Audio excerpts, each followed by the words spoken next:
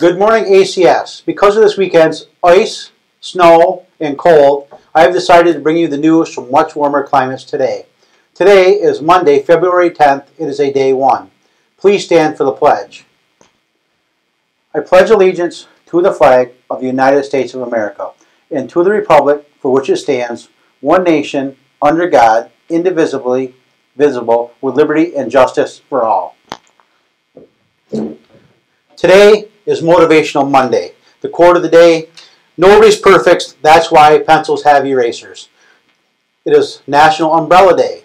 Today's lunch is pizza, hot dog on roll, baked beans, and mixed veggies.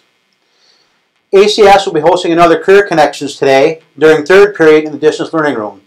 Any student who would like to find out more about careers in culinary arts should sign up with Mr. Durr. On Wednesday, February 12th, all sophomores will be visiting BOCES in Jefferson Community College for the day.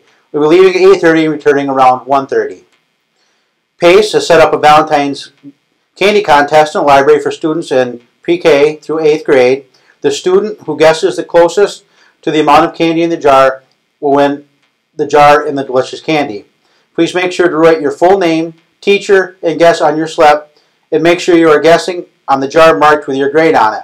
Students in grades 9 through 12 will have a jar of candy in the Honors Lounge where you can do the same thing for the contest. Good luck. Just a reminder, if you'd like to volunteer for Hearts for Youth at the community thrift store on Saturdays, please see Miss Denise or Miss Weldon.